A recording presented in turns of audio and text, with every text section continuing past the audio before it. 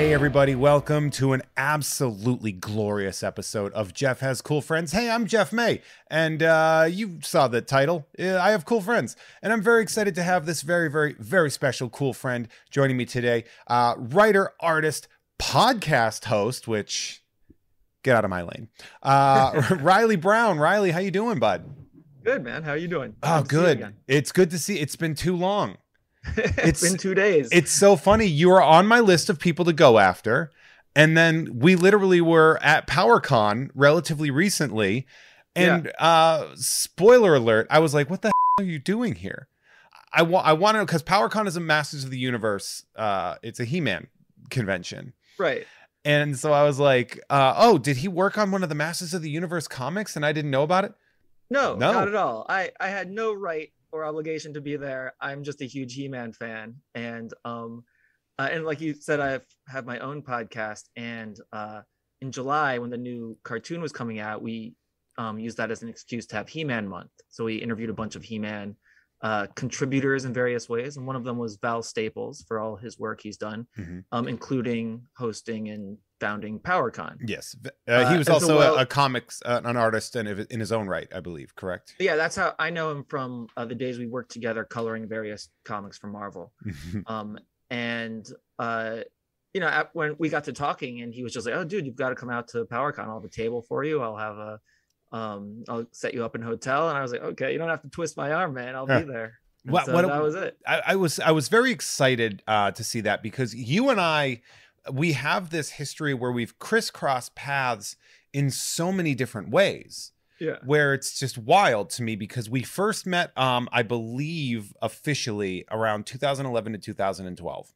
To which I liked your work, and I had you do a sketch. Is that when I was working on Hercules, I believe? I believe you were working on Hercules, yeah. Hercules, which was Hulk, right? It was like Hulk, and then they took over as being Hercules, even though it was the Hulk. When I drew it, it was Thor too. It was when Hercules was dressed as Thor for a storyline. It's for wild. whatever reason. That was really fun. Yeah. But we met. You did a sketch for me, I have an ecstatic sketchbook based on the Peter Milligan and Mike Allred, my favorite X title of all time. And everybody hates me when I say that, and I don't give a.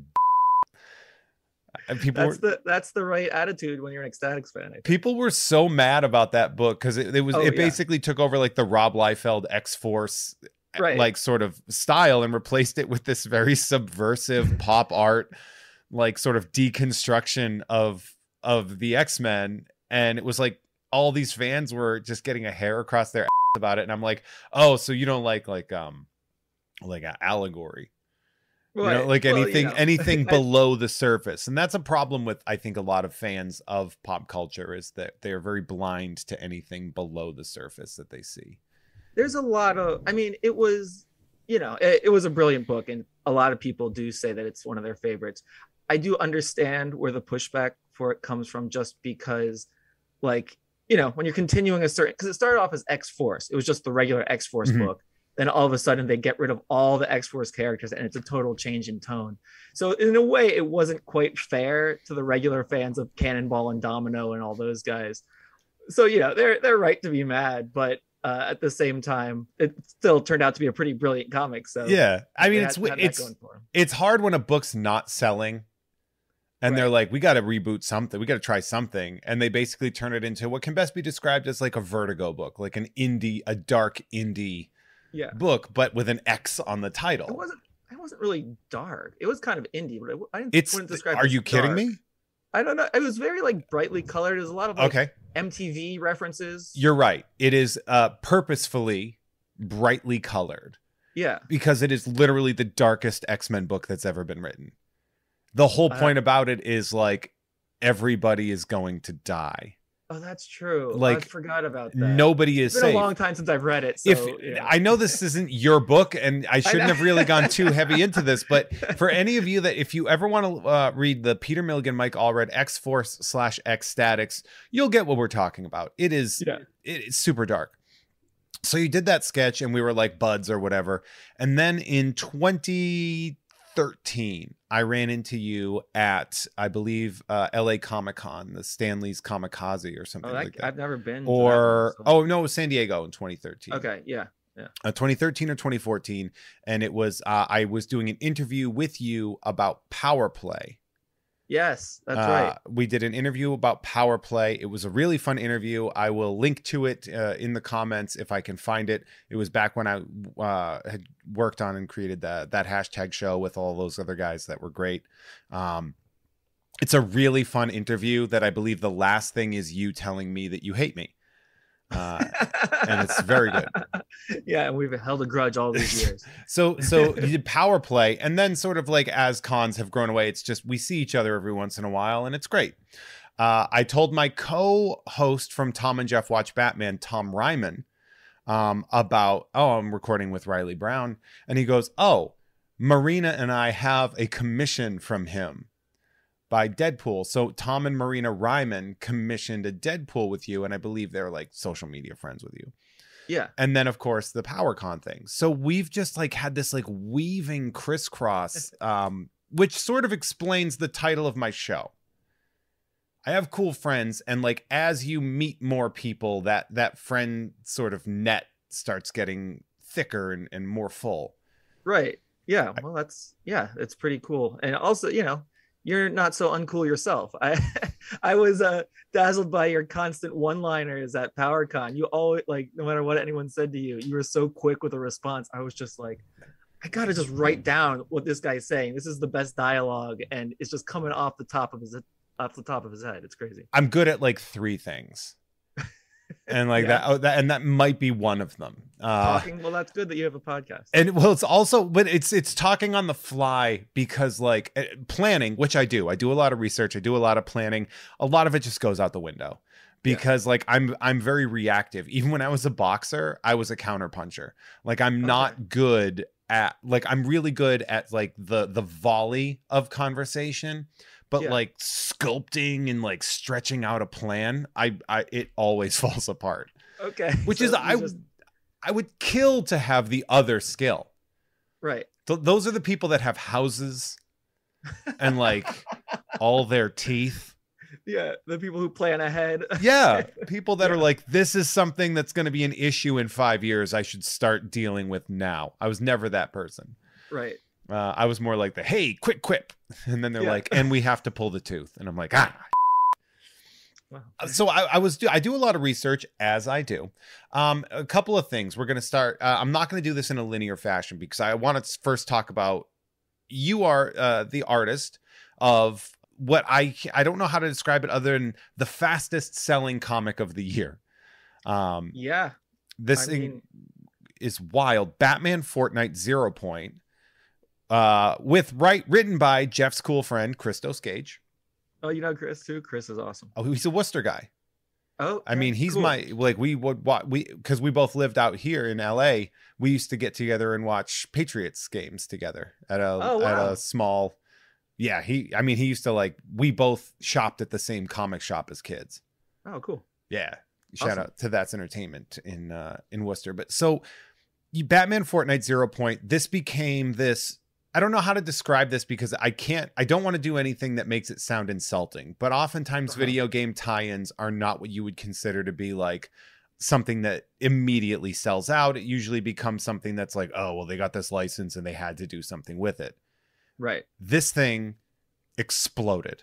It was wild. Like, honestly, when I took the job, I had a feeling about it. I don't really know why. I didn't have that much information going in other than Batman Fortnite. And I was kind of like, well, I mean, I know Fortnite's one of the biggest video games on the planet. Mm-hmm. And I know it's popular with younger kids. And one of my things recently, like when I try to think about what projects I'm going to take, I'm always trying to expand my audience and also aim for a younger audience if that's possible. Mm-hmm. Like I try to aim for that like middle school, high school demographic, the cool so kids. Right. Well, that's all the stuff that I really loved when I was a kid, was kind of aimed for that. That's kind of stuck with me over the years. And so I was like, okay, I think this has an opportunity to hit an audience that will be able to grow up with my artwork. And so I thought that was pretty cool. But you're absolutely right that so many video game tie-ins, and this is something I was kind of looking out for. I didn't want it to just kind of be a product. You know, so many video game tie-ins are just another piece of merchandise for the video game that never ties into any of the comic book continuity, doesn't tie into the video game continuity. It's just kind of like a weird, quirky thing that happened at some point. But all credit goes to Donald Mustard with this. He's the creator of Fortnite, and he was adamant that this is going to be the real deal. Like, this is like, he wanted to tell the story of Fortnite and all their secrets and stuff like that. And he's just like, the video game isn't the right platform to tell this story. You know, obviously they have little bits here and there, but you know, it's a big free-for-all game. There's no storytelling mechanism to it. So, but he's a huge comic book fan, huge Batman fan. And he said a comic book would be the best way to tell the story. And who better to get to the bottom of the mystery of Fortnite other than the greatest detective on earth, Batman. It's what's interesting about this book, and I'm going to steer clear of spoilers on this because the hardcover just came out, right. Which I have. I did buy it because I could not get the floppy copies. I wanted to read it because several of my cool friends made it, and I couldn't get it without paying an exorbitant amount of money. So I've read it. Here's what I will say. First off, brilliantly, and this isn't about you, so you can tune out.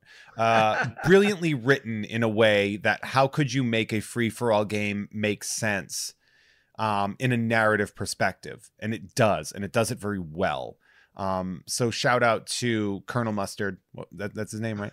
Donald Mustard. No. Shout out to Donald Mustard and Christos Gage. And Christos Gage, of course. For doing that. The art is really, really good. It's clean. You really knocked it out of the park. I really love that. But it did it right in a way that not a lot of any kind of video game adaptation. You know, like how many times have you seen like a good video game adaptation in anything?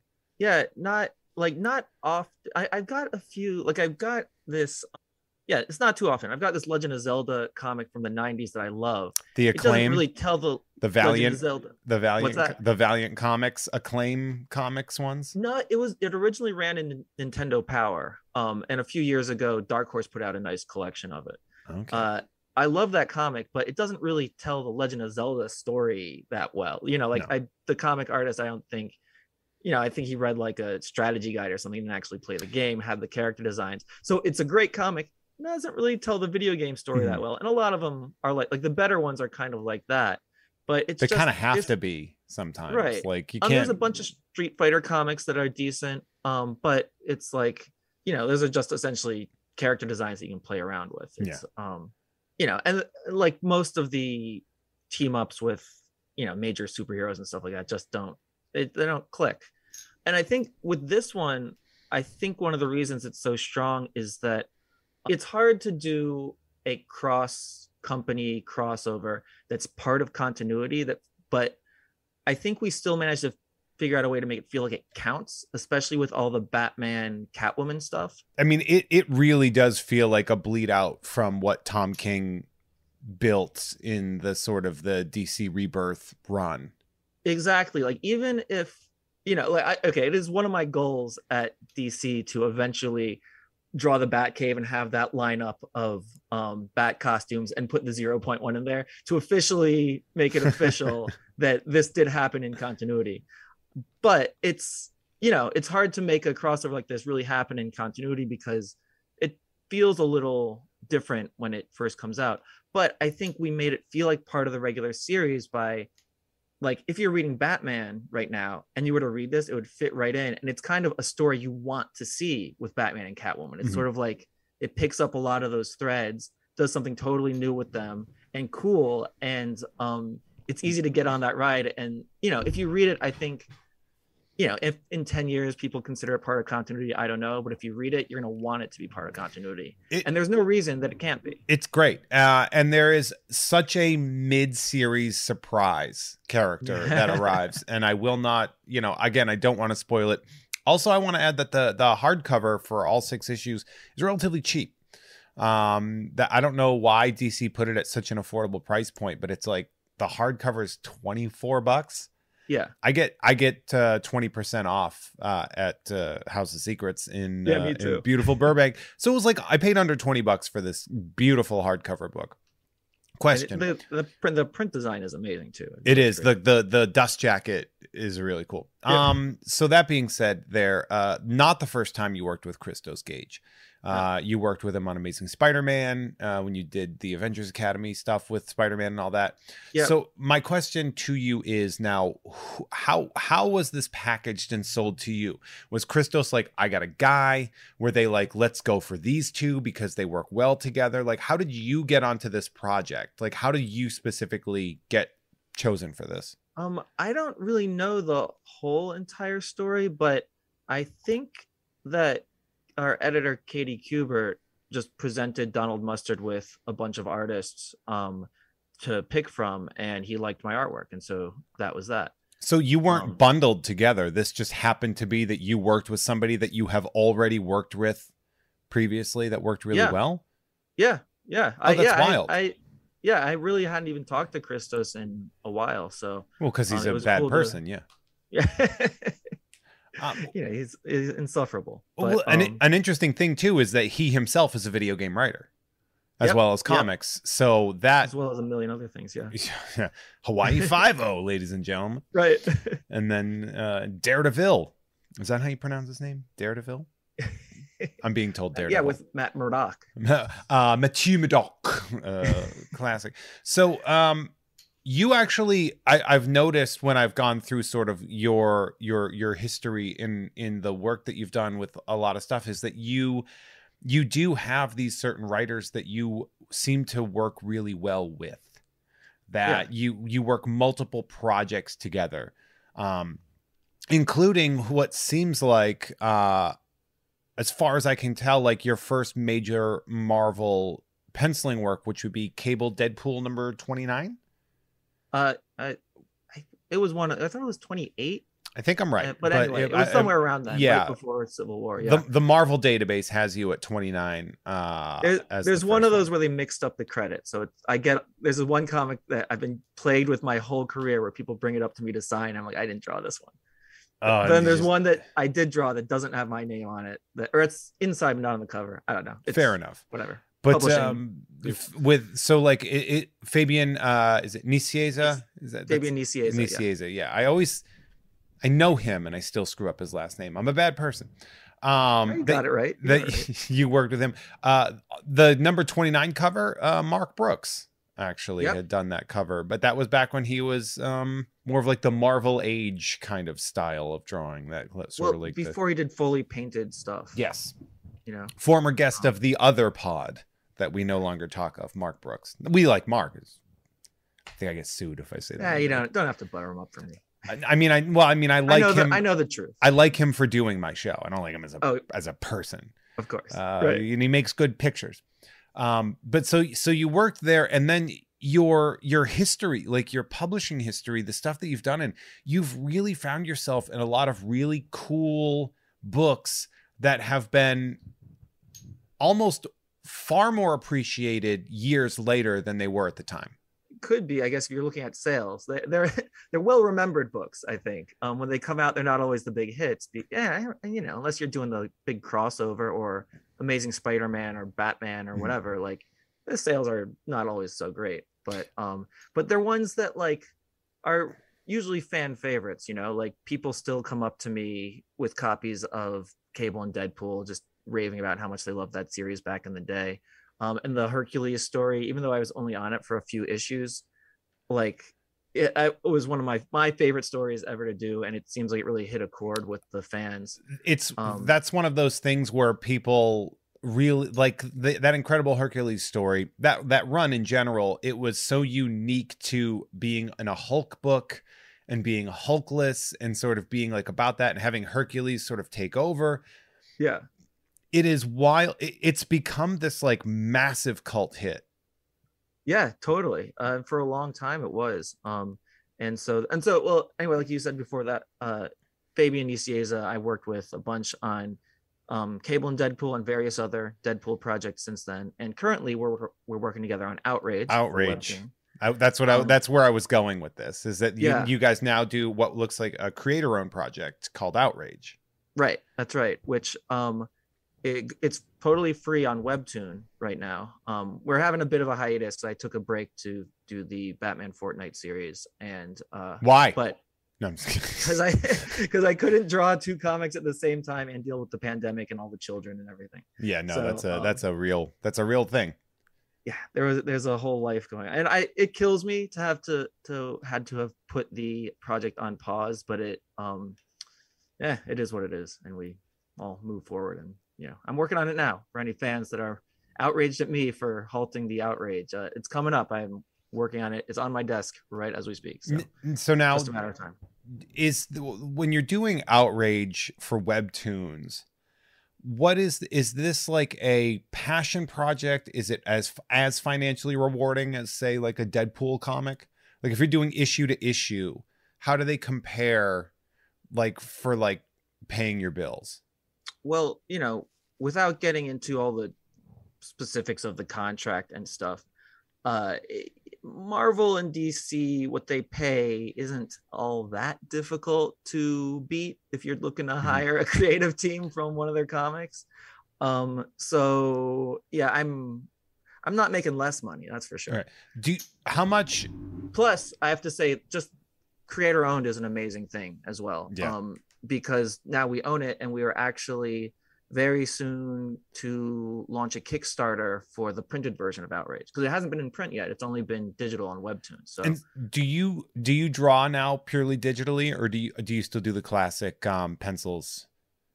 It's almost all pen and ink. Okay. I do layouts on my iPad, and then I print those out and pencil and ink from there. I'm wondering about that, because there's a question that I have about comic artists now, which is, I know a big part of paying your bills is actually selling original art. Yeah. Like that's a significant part. Like, each page you get, your page rate from a company might be worth something, but like might be worth whatever it is per page. But then selling, say, a double page spread of Deadpool, for example. Right. I mean, it can be thousands and thousands of dollars if it's the right piece or from the right book. And a lot of artists consider the original artwork to be their 401k, like in the future, that's what's going to get them through retirement when they have arthritis and can't draw anymore. So to me, it's really important to try to get everything on paper so I can have that actual art thing to sell. I was wondering about that, because I know some people that work digitally, but then I'm just like, but what do you sell afterwards? And I know that I think Yannick Paquette, through Bob Shaw at Comic Art House, they're doing like essentially one of one digital prints that are like guaranteed, stamped as like, this is the only one that exists. You're buying the original art. You own this. It's yours. Some people do that. And there's some fans that are into those things. Some people, I mean, honestly, since I don't do it, I don't entirely understand the business model. I assume that they can, if they're working digitally, they can draw twice as fast or something like that. So they're producing twice as many pages and get paid more. And so it kind of works out. I don't really know. I know some people will do it digitally and at least like do a, traditional version of the covers or the splash pages or whatever to get the stuff they know they can sell for $1,000 or a few $1,000s. It makes sense. Some artwork there. If you're doing like a talking heads issue, like a page, you might just do it quickly digitally. But then if you're like, and then it's Spider-Man fighting Wolverine and Deadpool, you're like, okay, well, I'm gonna put pencil to paper on this one. Exactly. I think that's how they think about it. Like if it's just a bunch of like, if it's Aunt May and her landlord arguing over the rent or something, like nobody's gonna want to buy that page, so, or at least not for such an amount that it's worth your time. It's not worth it just doing it faster. So I don't know. I'm not such a good digital artist that it would speed me up that much more. Maybe, I mean, I don't know. There's a lot of things to consider. I like just drawing with pencil and ink, and it kind of, any day where I spend the whole day like on Photoshop or whatever, I am kind of miserable, so I'm not eager to make that change. But we'll see what happens. See, your whole verbal thought process right there is my verbal questioning process about this same thing, which is like, okay, like, why would you versus why wouldn't you? Like, is it the resale issue of that? You know, like, and so I'm really appreciate you sort of being candid in that regard, because I do think about that. And I know a lot of times artists don't really want to talk about like that aspect of the financial part, but it is a job. Right. You know, and it's sort of like if somebody like is booking a stand-up show and you're like, well, what's the rate? And they're like, oh, well, we're not really paying. And I'm like, I got to do. I got another job that pays me that I have to do. Yeah, you can't do everything just for fun. And if you do it for fun, it damn well better be fun, not work, you know? Agreed. So now in the same regard, like doing conventions, there's got to be some sort of like the opportunity costs of that as well, which is like you go to a convention, you do commissions and sketches, and you can make a good amount of money. You know, does it ever come to the point where like, have you ever had conventions where you're like, this was not worth it? Oh, sometimes. Yeah. You know, I keep track of how much I make at every convention so that, when I get invited to conventions next year, I can look up, hey, how much did I make there last year? And see what it was. Because it's funny, each convention is sort of its own animal, and the fans there might like different things. Like some conventions, reliably, like you're just going to sell a ton of prints, you know, like people don't want to buy any original artwork. It's like there's a price point they don't want to go by, but they love that, you know, $10 to $20 print window. And so, you know, I'll sell 100 prints in a day, and that's great. Then other conventions, you're not going to sell many prints at all. Everybody wants sketches on those blank sketch covers. And so you got to be ready for that. And then other conventions, they just want original artwork or pages or whatever. So, yeah, I mean, you know, I kind of try to keep track of that and see what fits for me. What was PowerCon for you? What was the He-Man convention? Because it's not a traditional Comic-Con, but you are a traditional comic artist.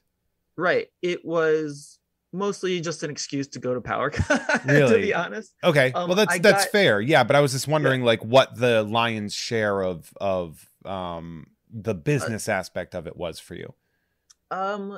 Probably commissions. I did a bunch of commissions. Mostly Batman. You know, I don't know. I think there were some comic book fans that were just eager for the you know, because the crossover is clear. Yeah.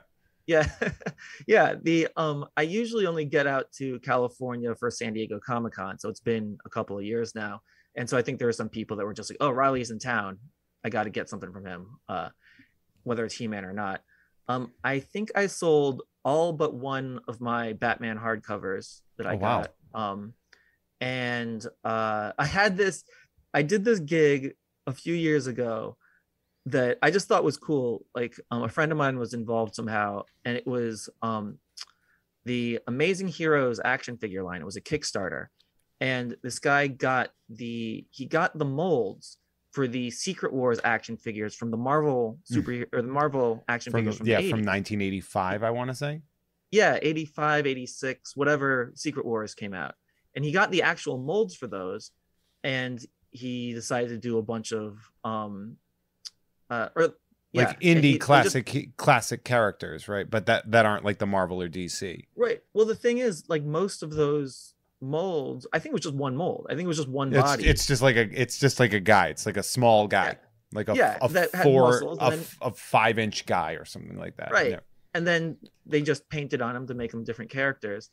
So he made a bunch of different head sculpts for it and did a Kickstarter to do. He did a bunch of like golden age, you know, public domain characters, and then a few other indie creators or creator-owned creators got their things in there. And I just thought it was cool, so I did some packaging art for it, and they pretty much paid me in action figures. So I had like a whole bunch of these that have been sitting around, and I was like, oh, PowerCon is a toy convention. That'll be a great place to sell those. So I sold those. And did people did those sell? Yeah, a bunch of them. Yeah, I mean, I think there I had one left, and there was a couple that I gave away to friends. That's rad as hell. Oh, thanks. Yeah, I didn't get one. Well, all right. Well, I'm going to change the I'll name. trade you next time for that little minion, demon character. Oh, the Hordax minion from Tweeterhead. Yeah. I was going to say I'm going to have to change the name of the podcast now. That apparently we're not that cool of friends. Now my other question about that, because obviously, coming from the PowerCon thing that we just did, you're a fan of Masters of the Universe, of He-Man, yes, or else you wouldn't have done this. Like, obviously this is a thing. So my question is, what did you get at the you wouldn't go to that convention and not buy something. That would be a waste of your time, I think, personally. Yeah. So I can feel like you probably got something, but what did you get? I have a 5-year-old boy and a 2-year-old girl at home. So I went and so I bought a bunch of swords. Yeah. Just so many sharp swords. Sharp ones. But when Will was born 5 years ago, the nostalgia just hit me super hard for He-Man. I was like, oh man, when I was a kid, I loved this. Because I'd kind of been out of it for a while. I was like, it just kind of brought me right back. And he was immediately, from the time he was like 3 months old and could make any notice of anything, he was immediately into superheroes and Star Wars and He-Man and all that stuff so it's kind of just been like something we've kind of got into together. And so nowadays they have all the Origins characters, so I got some of those for him. I got the and at the same time, I got a bunch of stuff, but you have to be careful not to, like, I don't want to spoil the kid. Like, I can't just come home with like 20 action figures and say, but you come home and you stash some away maybe for his birthday or whatever. And that's smart. Yeah. So I got him the Keldor Cronus 2-pack because he loves obscure characters, and he doesn't even know the Keldor action figure exists, but Keldor is the character that eventually will become Skeletor. Right. Okay. Right. It's He-Man's uncle who eventually becomes Skeletor. Spoiler alert I'm going to guess that the majority of the listeners aren't going to know who Keldor and Kronos are. And Kronos, he looks like Trapjaw. He's Trapjaw before, when he was just regular. I mean, blue, but just a dude. Kind of a dopey looking dude apparently. But he flipped out over that. And then for my 2-year-old, I can't just bring him a bunch of stuff. I have to. Yeah, you have to also get it. Yeah, you can't just ignore one of your children, you monster. Right. So I got her a She-Ra, and also it's really hard to find girl stuff at PowerCon. There's lots and lots of He-Man, but if you want anything else, that might not be the best convention. I was able to find some 80s like vintage Care Bear stuff, and so she was really happy with that. Yeah. He-Man, this is boy. Like it's a very male-centric thing. But of course She-Ra. Yeah, she likes She-Ra. It's just, there's She-Ra and there's Teela, and then there's not much beyond that. So and they haven't. Here's Evil Lynn. Don't be like her. And also she already has Evil Lynn. Yeah, she's also 2. So like that's true. Yeah, there weren't any stuffed animals. Like, I was really hoping there'd be like a She-Ra stuffed animal or like a plush Orko or something like that. Yeah, you can trick a 2-year-old pretty quickly. Just bring like a stuffed bear and be like, look what I got at the con. Just won it at the claw machine at the airport or something. I did pick her up a frozen pop-up book at the airport. So. Oh, that's smart. Well, I mean, we were right next to Disneyland. You could have easily just walked in at downtown Disney and shoplifted something. But yeah, so I got that. I got picked. I'm a total sucker for Super 7 reaction figures. Oh, I got a couple myself. Yeah, I love the worst line, so I got one of those guys. I got there was some He-Man surprise box things. There are blind boxes. Super 7, for those of you that don't know, Super 7 is a really fantastic company out of San Diego, California, and they've cut their teeth in a big way making what they call reaction figures, which are essentially pop culture figures that are, if you remember what the old Star Wars toys were, the 3 3/4 inch, like no elbows, sitting on think of it as classic Star Wars characters, but it's like, and it's the creature from the Black Lagoon. Right. It's that size and that model of character. I kind of love their whole thing is kind of, they take one brand of action figure and make it in the style of another brand of action figure. So like their He-Man Muscle Men are a huge hit in our house, so we got some of those. Of course. And they got the reaction figures. For a while they were doing He-Man, like guys in the shape of He-Man characters. Oh, that might have only been He-Man guys, but anyway, yeah, it's a very cool company.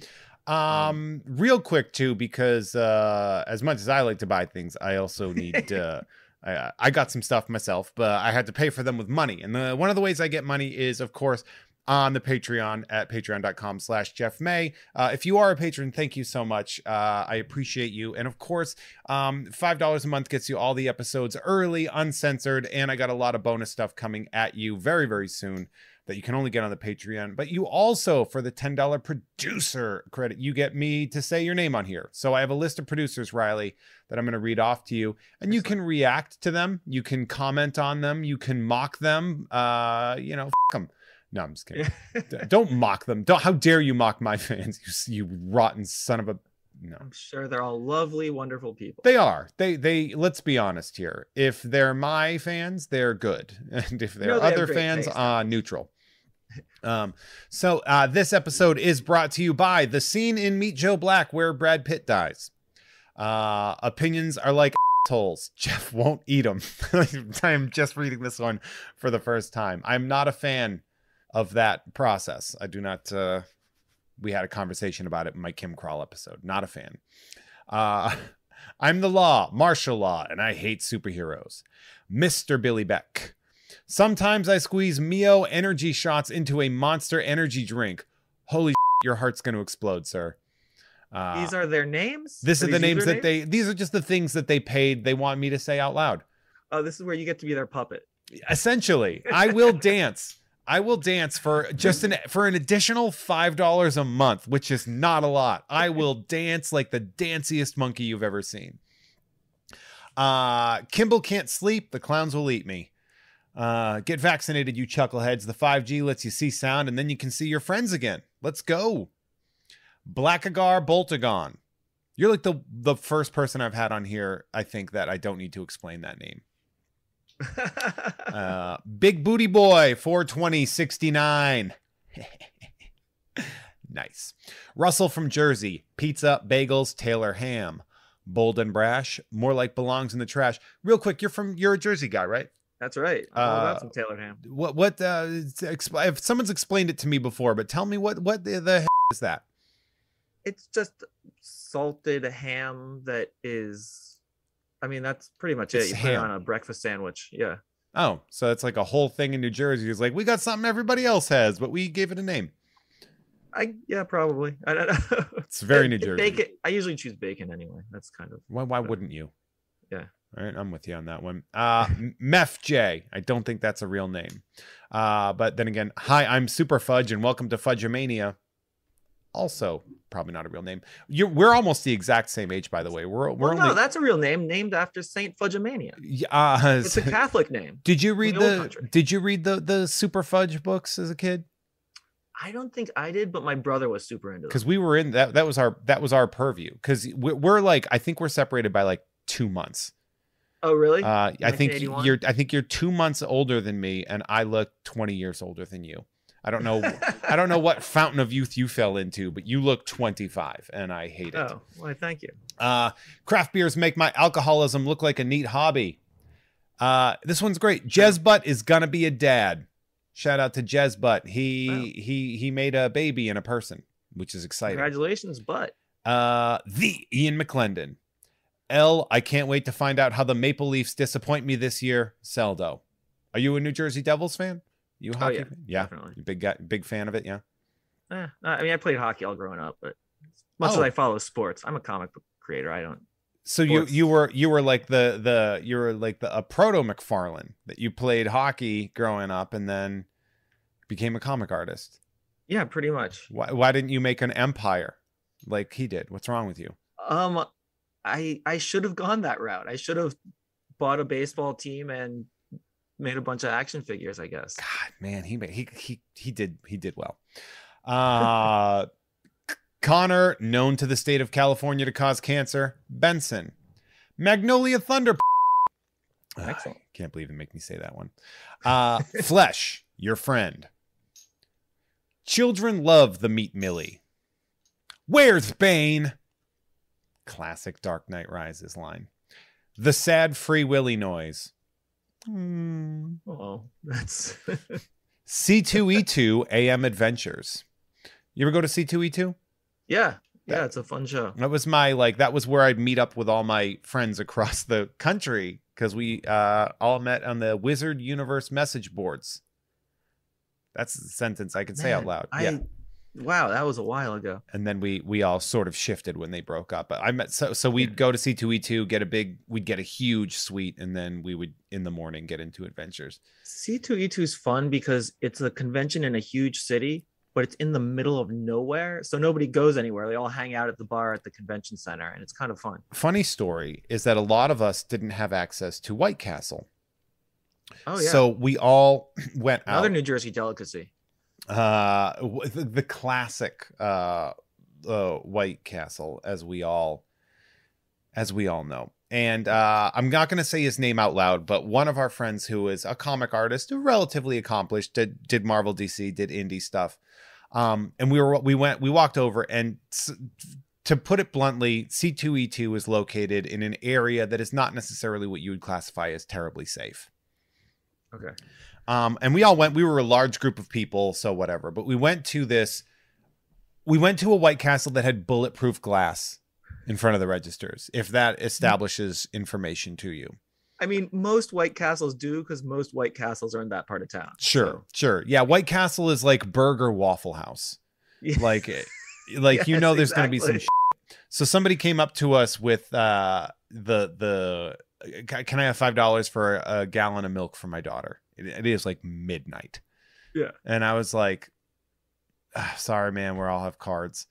And then this comic artist, because as you know, comic artists at least did for a while before Venmo and PayPal were like the major interaction, would carry essentially a wad of cash. Yeah. And so he took out a wad of cash and peeled off a $5 and gave it to that guy. What? And I looked at him, and after that guy walked away, I said, you're going to get us robbed at gunpoint on the way home, right? Like, we need to go.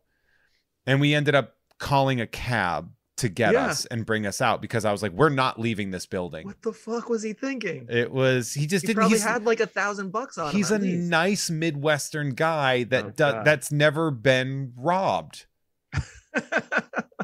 And like, I've never been robbed, but I know people that have been robbed. Right. I know how to get robbed and how to not get robbed. When you get robbed. When a giant scary man asks you for money, and you take out $5 and you say, "Here, let me open my golden wallet," with an obvious lie.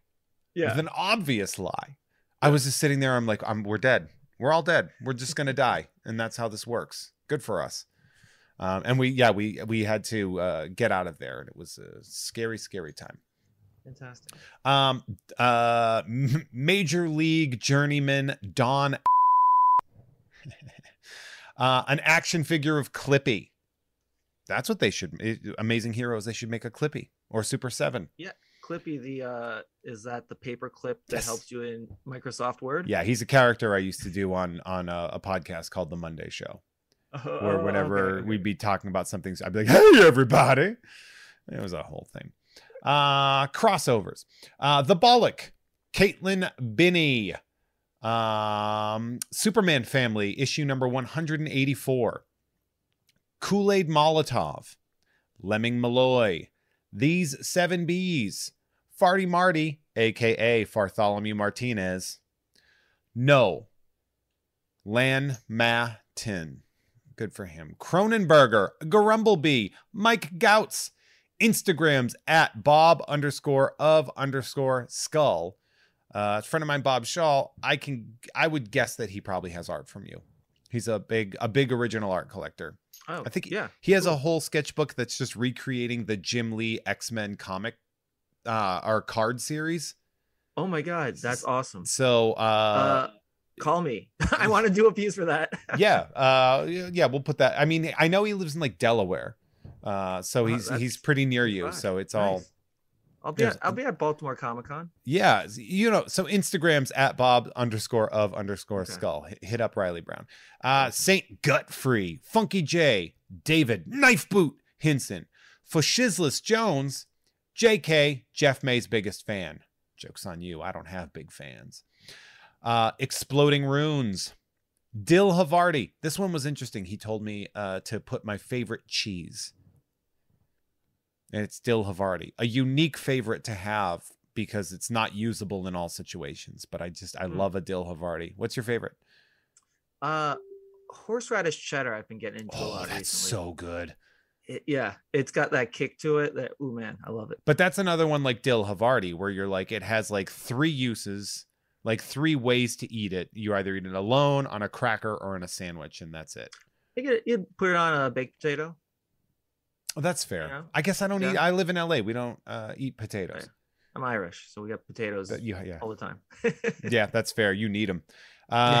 Jolly Buckaroo, Normal Man Andrew McGuire, Vortispin, Norm from Cheers, Norm. Vortispin. Oh, I already said his name. Oh, you have to pay me extra, Vortispin. I said your name twice. Shebrew Sleeps, The Ghost of Dave Thomas, Sophia Hapgood's Psychic Services, Russell Richardson, The Sass Stan. It's another character that I created on the Monday show, and it was a teenage Sasquatch girl. Nice. My dad is the original Bigfoot. Kind of shit like that. He was in Harry and the Hendersons. Nice. Reilly, show me in the rules where it says a dog can't play basketball. Is that the name of somebody, or do you want me to find the rules? Well, I want both. It doesn't have to be an or situation here. Right. Murph the Murph, Dan Hackroyd, Willem Dafoe's baffling Big Bonanza, Mackenzie Chill, at Nerd Numbers, Ricky Cilantro, Grayman of the Fireside Chronicles, Blow It All Up. That is a disturbing name to have, by the way. That is. Don't go in the bathroom after that guy. I'm putting down several bombs. I have a funny story to tell you, though. A Star Wars Episode 7 story that's related to that specific story. So remind me. Oh, no. I'll tell you right now. When I went to see Episode 7, I like waited in my line, sit down. This guy walks in, drops a backpack off, leaves, and he's gone for like 15 minutes. And I'm like sitting there, and I don't want anybody to get nervous because I don't want to create a problem and shut down everybody's Episode 7 thing. But I'm like, hey, is this gonna kill us? Is this a bomb? And I'm like looking, and I like went looking for the guy, couldn't find him. I finally listened for a ticking sound. I finally walked into the bathroom and heard this dude having the worst diarrhea of his entire life. Oh, just like terrible. And he was like it sounded a little like he was like crying about it, Oh no. And then I saw him come back in and then grab his bag and leave. And I was like, boy, is this a real twist of the story. Yeah. That like, I was like, are we going to blow up? And I'm like, nope, just some guy didn't get to see the movie he's been waiting 20 years to see. Right. And just one stall got blown up. Yeah. Just the one bomb, and it was his. Domo arigato, Andrew Roboto. The AV Foundry. Spoiler alert, the AV Foundry, my good friend Mike Stanton, sent me a ton of He-Man action figures that he had. Awesome. Including a Grizzlor with the dark face that I didn't know was a real thing. And then it showed up. It's like a variant. They were like, there were 2 different versions. I remember because we had one, but it was different from the one on the back of the card. And I don't remember which one was which. Yeah, it's a weird one. The dark face one is apparently like it's the rare version. Oh, okay. I know. I was like, I'm not sending this back. Yeah. Comb his fur and put him up on eBay. Right. Seriously. There's some times where people will send me things that are like pretty valuable, and I'm like, I could flip this, but I wouldn't. I will. Gregarious Gregorio, Captain Fatstrong, Jessica Robertson, at Gavin _not with 2 T's. Cody Beck Jr., Mind Freak 555, Taurus Bulba, Huey Freeman, Lisa Harden, twitch.tv/Firechild460, Burrito Mouth, Dr. DNA, Steven, Silius Ruby, Kelly Stanaway, Adrian, I didn't kill my wife, the most well-prepared dead guy, Jennifer Fendelander, Bart Fardigan, Frankly Amish, and last but certainly not least, former guest of the show and very cool friend, Koi Pham, art and mentoring. You must know Koi, huh? Yeah, of course I know Koi. You guys are like practically neighbors. Well, not neighbors. He's in Philly, but we started, like, we kind of broke into the industry together. We were both part of 10 Ton Studios. And early on in our careers, we would go to conventions together, and he's a good friend. Yeah, he's a good buddy. He was one of those people with, because the 10 Ton Studios, that was a Philly, Jersey sort of consortium of artists, correct? Kind of, except for it's also sort of worldwide. Like Jason Masters was part of it, and he's in South Africa. And South Africa, that's in Philadelphia, though, right? Yeah, South Africa, Pennsylvania. South Africa. Yeah. It was a message board that we had, because let's see, what's the whole origin story? We started off we just met on the various art message boards that were around at the time, and we got together to do we were going to do just a indie anthology. We were a bunch of upcoming artists, me, Koi Pham, Chris Burnham, Jason Masters, a bunch of other Chris guys. Burnham's another guy that I got to get on the show. Yeah, he's hilarious. Good. Yeah, he's a good bud.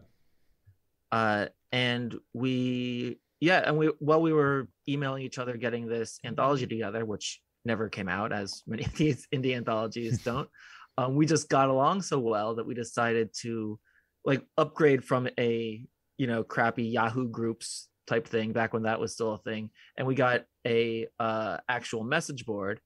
And so then we just started having other random people would find us.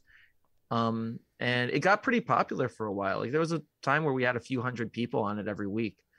And the most popular thing was the weekly sketch challenge, where we would someone would pick a character and everybody would draw that character, and then we'd critique it and kind of, because the idea was everyone to improve their skills and get better. Mm-hmm.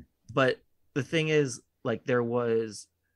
if you won, you got to pick someone else's drawing as a prize. So there were kind of stakes in it. So it got a little competitive. Oh, cool. Yeah. And it was a lot of fun. That went on for years. Oh, I love that. That's I did a Philly show. It's how much I love that area is I drove from Portland, Maine to Philadelphia just to do one show. And wow. The crowd, and I've told this to people. Drove? It was 9 hours. Wow. Okay. Yeah, because we had a wedding in Portland the day before, spent the night there, woke up, and then Valerie Tossi and I drove all the way to Philly for a show that night. Nice. It was awesome, but the crowd, and I've mentioned this on an episode before, but the crowd was essentially Artist Alley, because it was Koi Pham was there, Tom Whalen, Dave Perillo, Scott Derby, Ian Globinger, Patrick McMullen, all these local indie guys that made their names doing really cool shit. Yeah. And I'm just sitting there looking at it, and I'm like, I have built the strangest career. To be because it's that's not was it me and Posehn are the two comedians that the comic artists will come and see, and I was like, that's so weird to me. That's flattering. True. And I've worked with Brian as well on Deadpool with Jerry Dugan. With Jerry Dugan, who this is the sort of the interconnecting web aspect of that is I just met Jerry officially for the first time at former guest of this show's surprise birthday party, Dana Gould. So we were at Dana Gould's surprise birthday party, and we're all hiding, and I look over and I'm like, Jerry Duggan? He's like, yeah. And I was like, I'm friends with Scott Koblish, kind of a thing. I was like, we kind of know each other. Yeah. But it was it was a weird, I was like, I know you. I know this. I know you. And there was only 20 of us there total. And I was like, I know this guy. That's pretty cool. It was fun. An interesting book that you worked on that I don't think anybody but me is going to express too much interest in is a book called Slapstick. Oh, yeah. Slapstick came out when we were 11. The original one back in the 90s. Yeah. And it was one of those guest starring Spider-Man in the second issue to get that sales bump and everything. And And then the character disappeared and came back during, I believe, the Avengers Initiative. Right. Yeah, originally, I mean, when I was a kid, I never read his series. I mostly knew him from the Marvel trading card series. Mm-hmm. I was like, who's the slapstick character? He looks like I'll describe it to people first. He looks like a cartoon clown, but in a world of superheroes where even if you were like a live action character, he'd look like a cartoon. Right. Well, yeah, the idea is he's kind of like a Bugs Bunny character and he's drawn in that style in the world of superheroes. So he always kind of stood out as just being very different. And then, yeah, he came back during the Avengers, the Initiative, and he became part of the New Warriors. And he was really funny and I really liked him. Like that was a brilliant series. I believe it was Dan Slott and who was the artist? It looked like it felt like it was like a Stefano Caselli or something. Yeah, that's exactly. Was it? Stefano. Oh, I will say that line. It was a very interesting way to do the character because he basically like snaps a little bit, and it was fascinating because he was such a goofy character. Right. Well, they introduced kind of a dark edge to him, and then Jerry picked him up and kind of it was a one-off joke in the original series that because he was just a cartoon character, he didn't have he was not anatomically correct, and it was just kind of a one-panel gag. But when Jerry brought him into Deadpool, Jerry Duggan brought him into Deadpool, that was like his whole thing, is that he was super depressed about not having a penis. Yes. And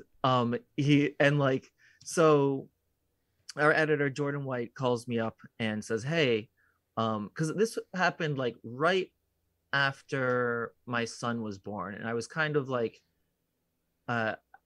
Jordan was like, hey, I know that you're too busy to draw a regular series, but how would you like to write one? We'd like to try you out on this slapstick series. And that's why Fred Valenti was my co-writer, because he was like, we'll have Fred come in and help you out and kind of like walk you through this. Not a bad guy to have as a co-writer. Right.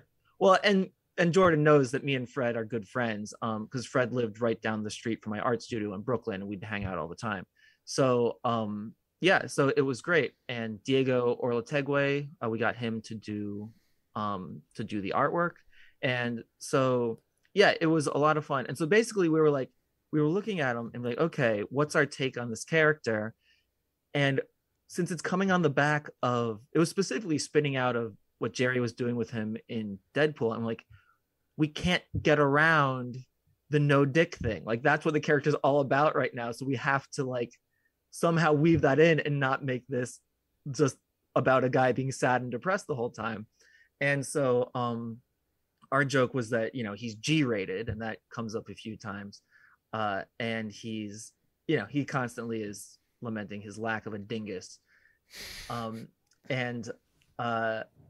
So me and Fred the way we'd write it is me and Fred would get together at the bar like once a week, just have a bunch of drinks, just make a bunch of like ridiculous jokes.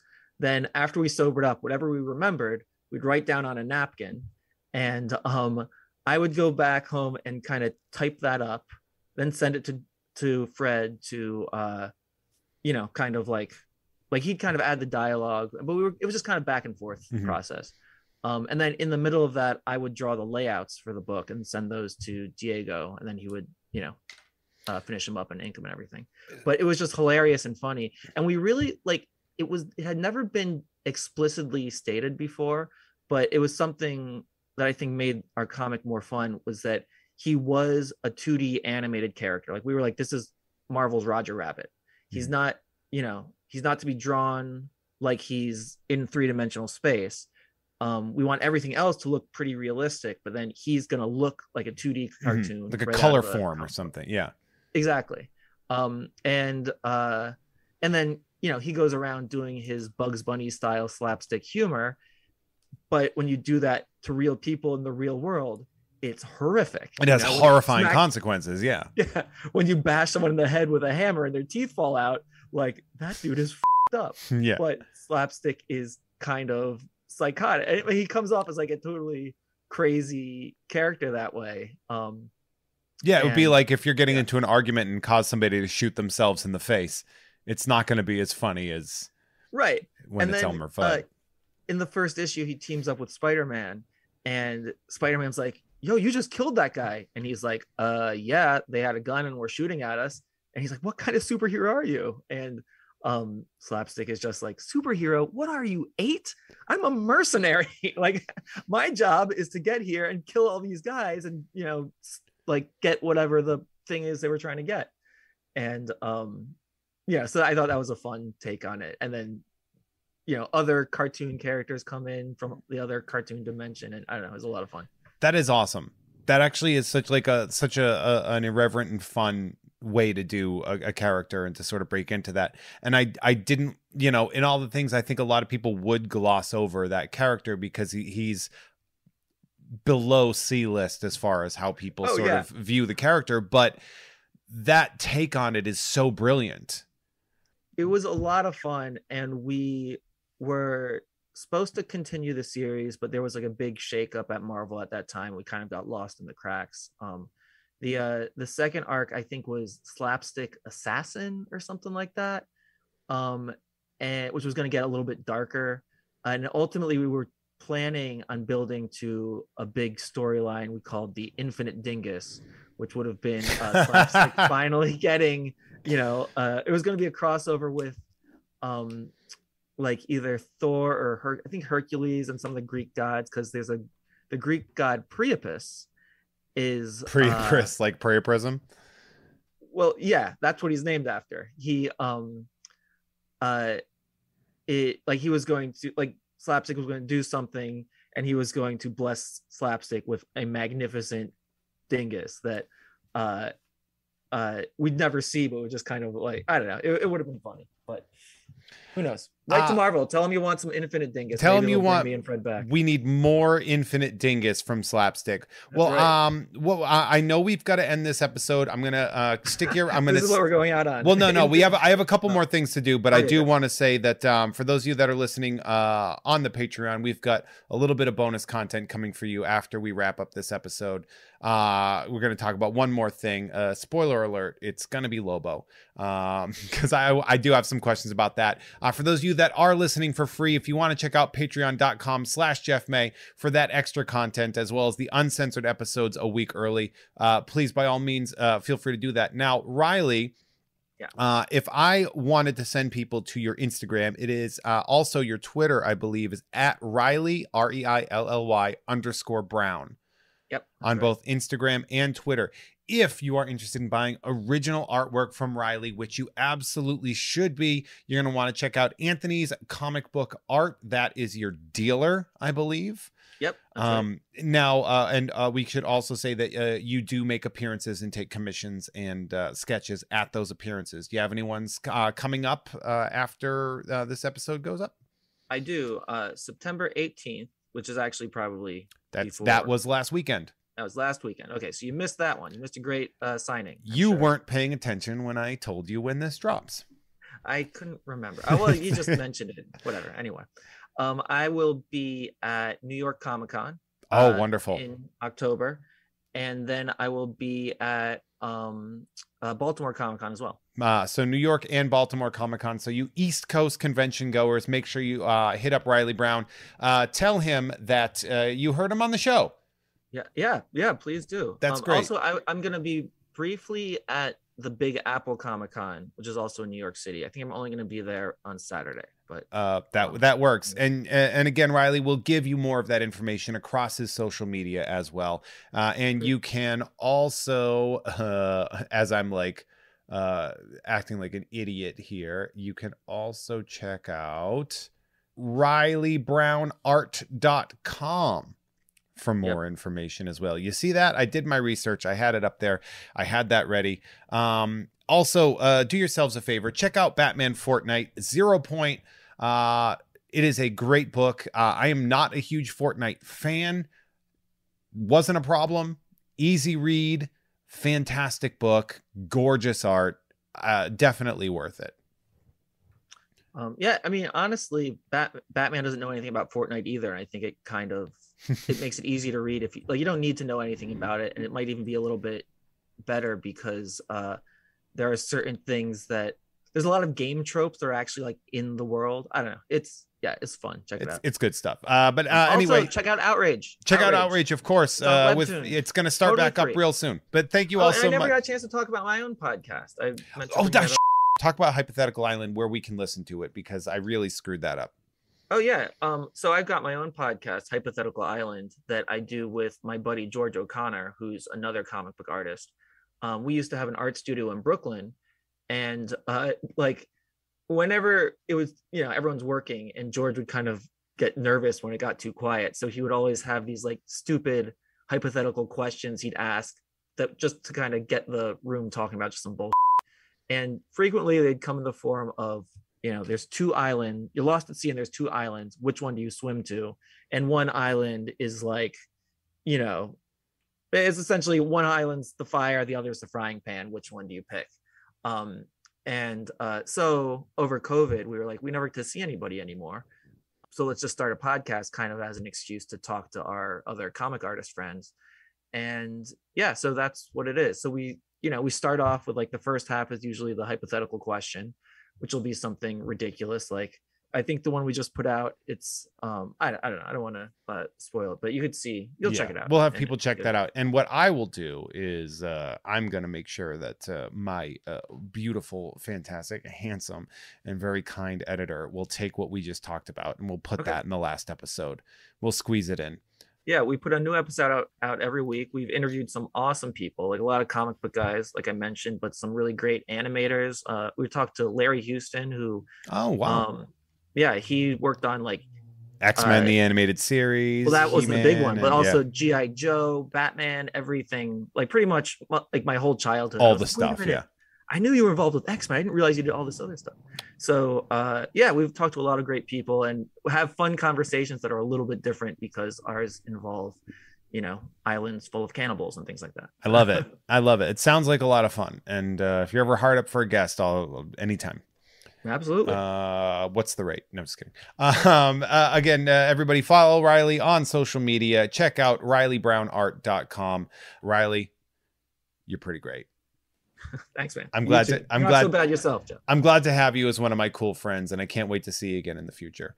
Thank you all for listening. Later. Bye.